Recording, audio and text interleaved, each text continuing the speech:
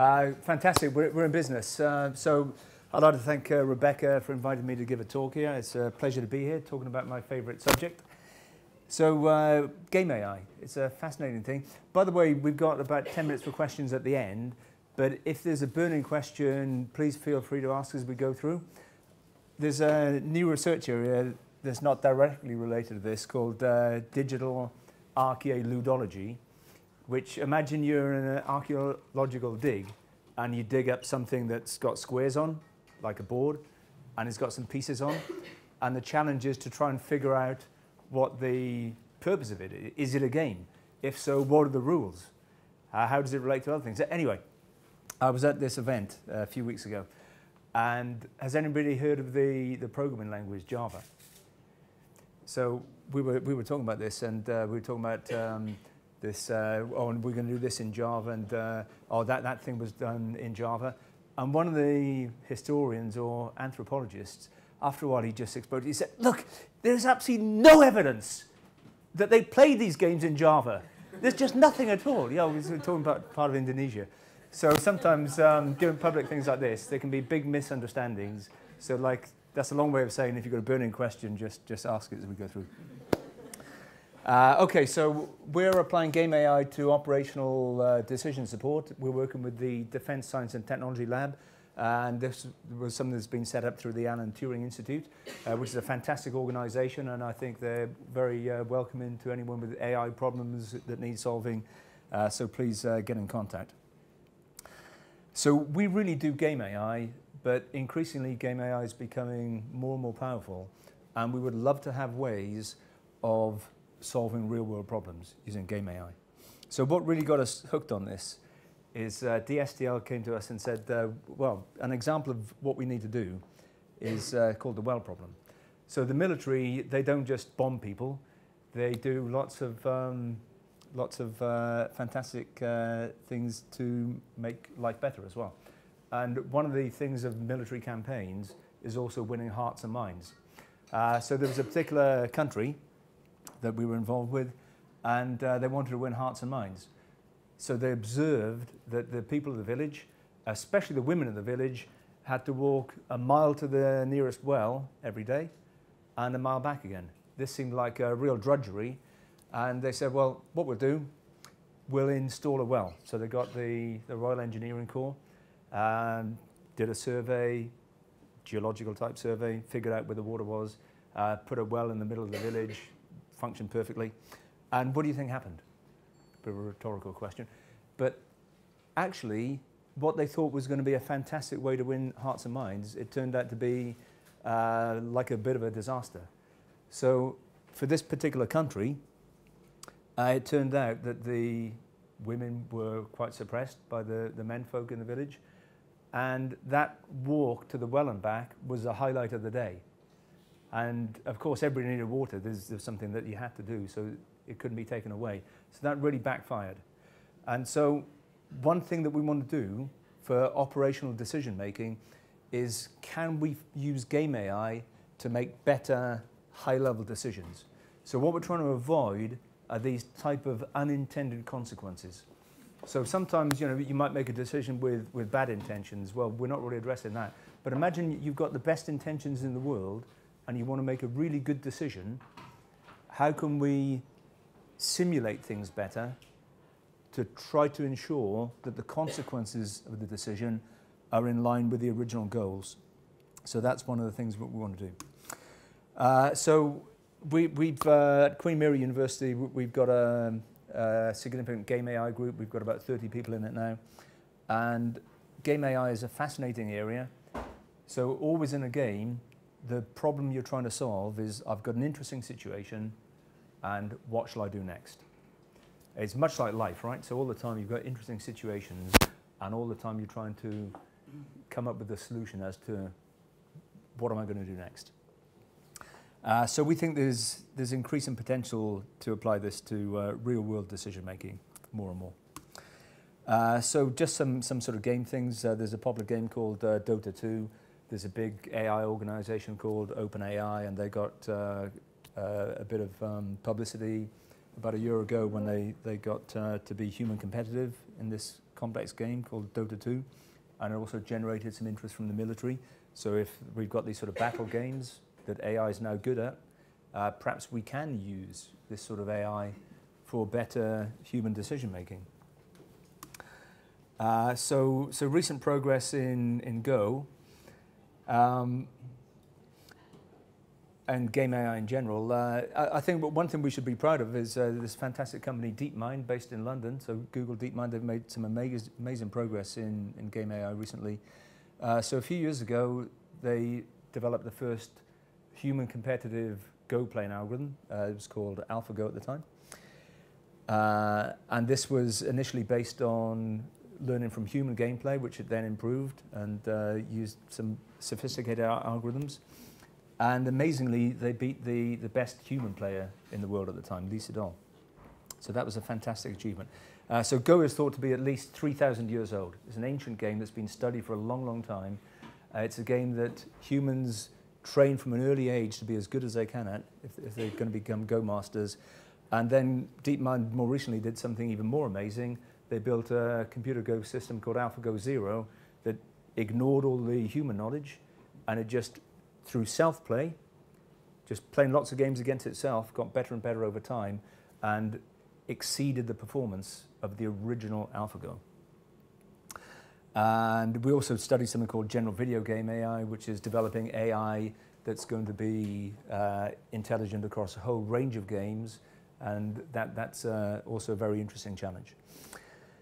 So the real significance of this is that here we've got games that require lots of intelligence to play, and yet we have machines that can learn to play them to a superhuman level just through the experience of playing them. So can we apply this to real-world decision-making? So these things from DeepMind, they're all based on deep reinforcement learning. So with deep reinforcement learning, you've got a large neural network modeled roughly on the brain, very, very, very roughly, all right? And what you do through experience, you train the network to get better and better at a particular task over time. Some of the things against this is that it can have relatively long training times, and it's not very adaptive. So what you learn, so for example, when you've learned to play Go, that tells you nothing about how to catch a bus or anything.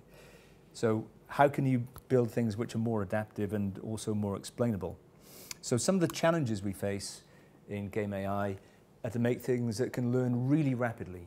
So how can we have systems where, a bit like a human being, I could give any of you now a new problem, and you probably wouldn't solve it brilliantly, but you'd probably solve it adequately, depending on the nature of the problem. So how can we develop AI that's more human-like in that sort of way? So some of the challenges, can we learn more rapidly? Can we deal with large numbers of actors in a game or large numbers of people in a real-world situation? Can we have AI that can cope with open-ended decision spaces?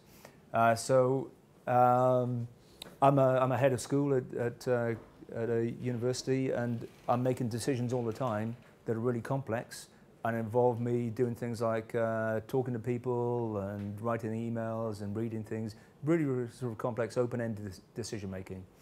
And one of the other pushes in game AI is to develop AI that can play games based on these sort of things, and then again transfer this sort of ability into the real world. Real world is really complex, and it's only partially observable. So whatever we observe, we just observe in tiny fragments of the whole world, right? And so how can we deal with all this uncertainty, with all these things that we're not observing and we're just making guesses about the sort of state of other systems and the state of beliefs of other systems too. So what we do is something called statistical forward planning, which offers a general solution to some of these problems. And I guess you've all heard of deep learning, right? It's powers your speech recognition on your phone, or computer vision algorithms, all this sort of stuff. So what we think about in statistical forward planning is this significant enough to be called the next deep learning? And maybe it is. So what we're aiming for is to take a system and model it, and what we're going to do now is run simulations of a system much faster than real time, and from those simulations we're going to observe the outcomes and we're going to take the actions that lead to the outcomes we want. It's an incredibly simple idea, right? So we're just going to have a model, use it to simulate things, and yeah, just tune a sequence to get good performance. So the idea is we've got a sequence of actions. We can even start with a random sequence. That's what we typically do, just start with a random sequence of actions, but then we evolve it to make it better over time, to make it lead to better outcomes rather than just random outcomes. And over time, we end up with clever behavior. So this is also a tunable sort of AI. So what's really cool about this, sometimes when you're modeling a complex situation, you might want to model a whole range of intelligences. So you might want to model some agents or some people who are going to behave stupidly. Some are going to behave with kind of moderate intelligence. Some are going to behave very cleverly. And so we can tune the algorithm to be either very greedy and short-sighted, more long-sighted. We can tune how thorough the algorithm is, and we can tune how consistent it is. So does it keep changing its mind every second, or does it have more kind of long-term consistency? What we do is model complex games. I won't go into the details of this, but this is a game a little bit like StarCraft. It's a game that you're controlling lots of units that build other units and then go into battle. Is a really, really tough control problem. And when people try to code up algorithms to solve this, they end up doing this sort of thing. Now, I'm not going to test you on this, and there's a quiz in the interval. I can guarantee that there won't be a quiz question on what's on those boxes, so you don't need to study it in too detail. Just have a look, though, at the kind of size of it, right? So it's a complex decision process. The diamonds are conditional statements, and the rectangles, they're kind of actions that you do. So the idea is you start at the root of the diagram, you follow it through based on all those conditions, and you end up with an action. And you say, okay, I'm going to build a new base here, or I'm going to invade this territory. And it gets through into that military type of action. So the amazing thing is that instead of having to hand program that type of complex algorithm, instead we can just take simulation-based AI, and what we're going to do now, instead of programming anything, we're just going to evolve action sequences. And we're going to look at the outcomes, and we're just going to prefer things that lead to better outcomes. The overall idea is that simple. So I'll show examples. They're a little bit simpler than that, but it's the same sort of idea. So in a minute, I'll show an example with the game on the left is a classic arcade game called Asteroids, which looking around, 1 or 2 people have probably played it, maybe not everyone. And the one on the right is Planet Wars. Has anybody played Planet Wars? You can play it on your phone. Goes in the name of Galcon, Planetary Wars. It's on iOS, it's on Android. It's a brilliant real-time strategy game. Very, very simple. If you want to get into RTS games, very much recommend it. And again, if you play that game, so it's this one shown here, and you see these are sort of planets in a gravity field, and what you're trying to do is invade one planet from another. So there's a yellow player, there's a blue player, and the grey ones are neutral planets. And whenever you own a planet, you grow ships on the planet. And the object is to just take over the universe, as it would be. So it's a really complex game because the larger planets grow ships more quickly, so they're more valuable. But then again, the smaller ones might be easier to take over and less competed for. And it takes a while for these transits to get from one planet to another. And it's really sort of complex spatio-temporal decision-making. Now, what we find is that this statistical simulation AI that I'm talking about often outperforms fairly sophisticated hand-programmed algorithms. And it's an amazing thing that it does that. So we'll see a demo of that in a minute. I don't want to get into too much technical detail, but the key thing that enables all of this is what's called a forward model or a world model. And what it means is that you've got a simulation model. So it means that you can take the current state of the system and then you apply an action. So the current state is called S for state. A is an action or a set of actions. So having applied that, you're now in a new system state called S prime. And that's the essential thing you need. So you have to have a forward model to apply this. Okay, so just want to say a little bit about creating and searching spaces. So in things like AI and game AI, people talk a lot about the size of a search space. I just want to show that it's not that important. So this is a search space. It's a 200 by 200 binary image. So it's got 40,000 pixels. Can anyone tell me how many possible images there are of that type? I'll give you 10 seconds to answer. There's a lot. That's absolutely correct. Yeah, yeah. Can you have 1 point for the quiz? There are a lot. Yeah, so actually we can even put a number on it. It's simply 2 to the 40,000. So it's really, really very a lot. Now, if we take an image, we can create chaos from an ordered image. So that's a binary image of a couple of dice. And now what's going to happen is when I hit return, it should start to degrade. And what you see is I'm adding random noise to it. And for a while, you can more or less make out the picture of the dice. But after a while, it just disappears. So what we find over time is shown the graph here. As we add more random noise to it, initially it goes through a fairly steep descent, and then it's in the kind of random noisy type area. That's kind of easy, right? So you can take a car, and you can take a hammer, sledgehammer to do it and start bashing it up. You can scrap it. You can do all kinds of damage to it. So to take something that works and is beautiful and damage it, that's not hard. That's all too easy. But can we do it the other way around? Can we turn order? Can we turn chaos into order? Perhaps evolve something new or brilliant. So the idea is that we can, and it's via a process called simulated evolution. So the algorithm that I'm going to show you playing all these games in a minute, it's all based on simulated evolution. And not only that, it's based on the simplest possible version of simulated evolution. What we're going to do, we start with a bunch of randomly generated solutions. We evaluate them, so check how good they are. And then we generate new ones just by mutating the best ones. So we've got a sequence. If it's pretty good, one of the best ones, I'll just add some random noise to it, and we'll end up with some different ones. Now, they may be worse or they may be better. If they're better, we'll keep them. If they're worse, we'll just throw them away. And we just repeat those above steps many times. That's all we do. So let's see this now. If you can recognize this image, just shout out as soon as you do.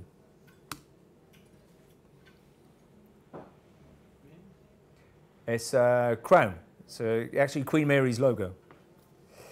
Now, what you'll notice is that it's still getting better. So what we're doing, we're running an evolutionary algorithm. So every time I'm just flipping pixels at random, and if those pixels that I flip lead to an image that's closer to the actual logo, I accept it. Otherwise, I reject it. So that's a simple visualization of an evolutionary algorithm, and it's exactly that algorithm that we're now going to use to power our AI. Now, interestingly, what you'll have noticed is that in the early stage of that, it went from total chaos to something you could just, it was like coming out of the mist, right? You could just about recognize what it was. And after a while, it got better and better. But it never got perfect. I didn't run it for long enough to get perfect. And the point I really want to drive home is that actually much of real life decision making is more like that, right? So you're never going to get perfect decisions in real life. Not really most of the time anyway, because life is far too complex. There are too many unknowns and unknown unknowns and all that kind of stuff. So very often, it's just all you need to be is on this part of the curve. So here's random behavior here. And as you improve from that, you improve very, very rapidly. And then as you try and get to perfection, that takes really, really a long time.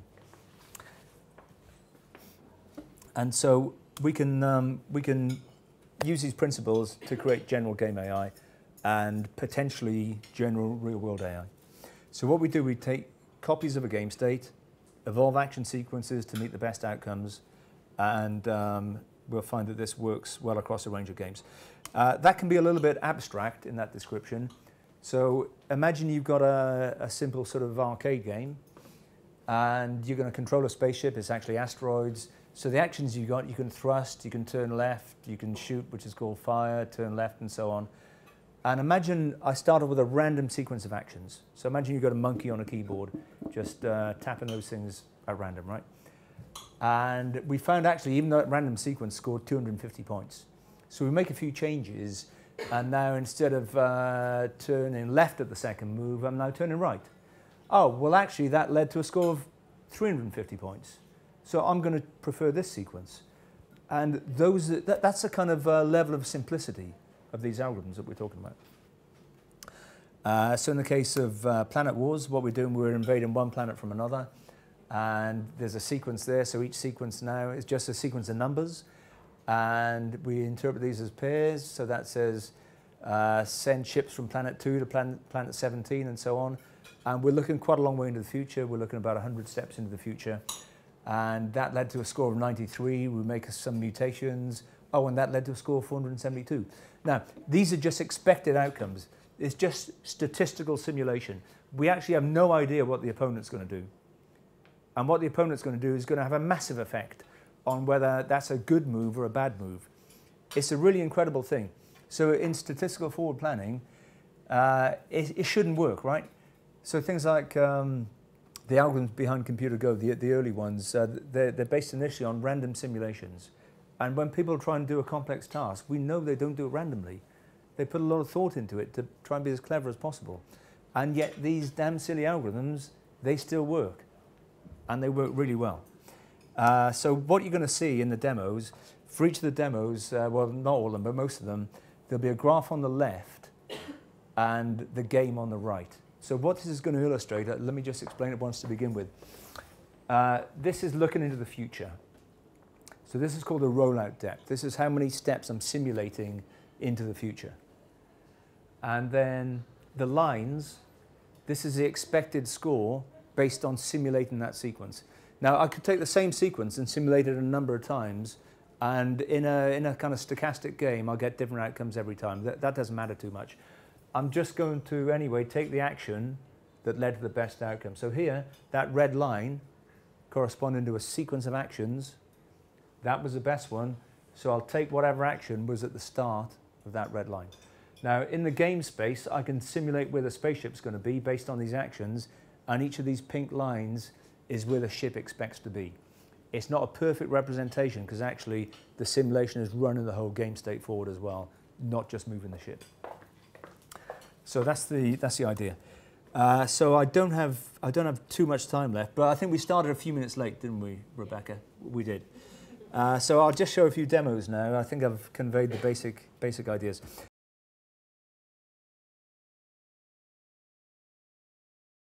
Last couple of slides. So what does it mean for military decision making and decision making in general? What we can do if we have a simulation model, and it doesn't have to be a perfect one, then as soon as we can simulate things, we can get instant, fairly clever AI. By doing deep learning, we can make it even cleverer, but just out of the box, it's already going to be reasonably clever for many, many problems. Can we solve the well problem that we started with? Maybe. That's like a longer story, but maybe we can. So I think we can do lots of much better real-world decision-making if we have good enough models. One other thing, I just want to mention this. So one of the most depressing things about recent politics has been the pretense that life is a zero-sum game and that things like trade negotiations are zero-sum games. Game theory is much more sophisticated than that. Things are not zero-sum games, and life shouldn't be treated like that. So I just want to mention that before I finish.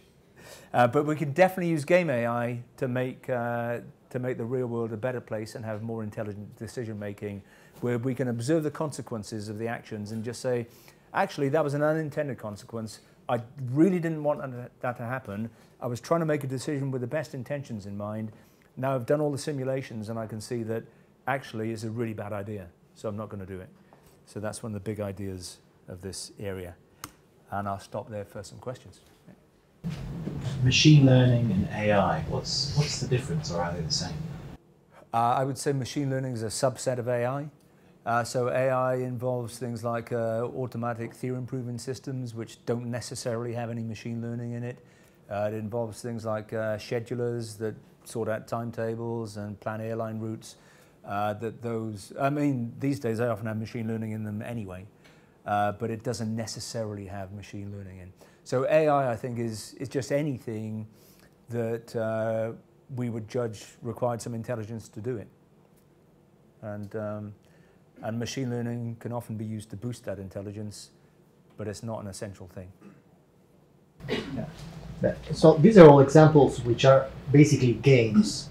But you started by saying that you take a lot of decisions every day. Which cannot, it's very difficult. Let's say you have to hire someone. Yeah. So you have to decide, or you have like 3 candidates and you have to choose. How would something like this be used? So whenever the outcome is not very easy to calculate how what. So what I'd say is that for things like that, I mean that's an exceptionally hard example because it's so human based. So how do you judge who's going to be the best candidate? And I think all the machine learning and AI type things would be to just say things like the more you can go on the track record, it's going to be a better thing. How can you use simulation-based AI? I think that's one where it is probably more difficult because it's so human. I mean, who you hire. But I think on the AI side, you can definitely use AI to make better decisions. I think in universities, we do this all the time. Not that sophisticated in AI, but compared to a normal interview process, we have the advantage of looking at somebody's publication profile. And that's probably, if you're hiring a researcher, that's the best guide to how good they're going to be in the future. But it's not particularly related to what I'm talking about here. So I think it's, with this sort of simulation-based AI, I don't think we can solve everything yet, but we can apply it to more things than it's currently being applied to. And the other thing about this is that the simulations don't have to be perfect. That's a really key thing. And I think the more that you simulate things, you sort of learn things anyway.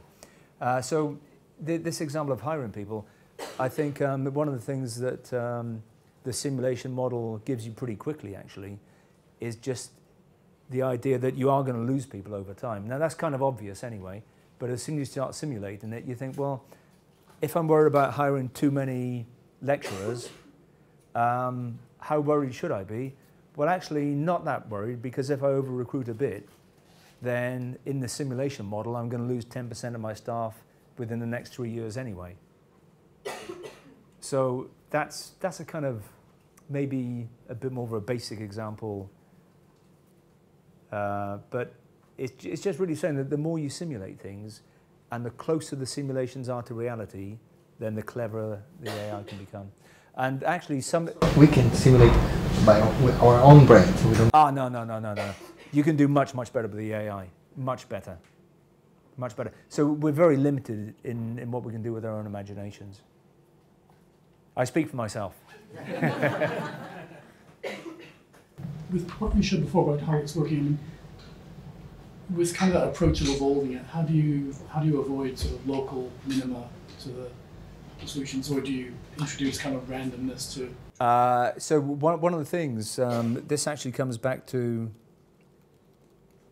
that curve there.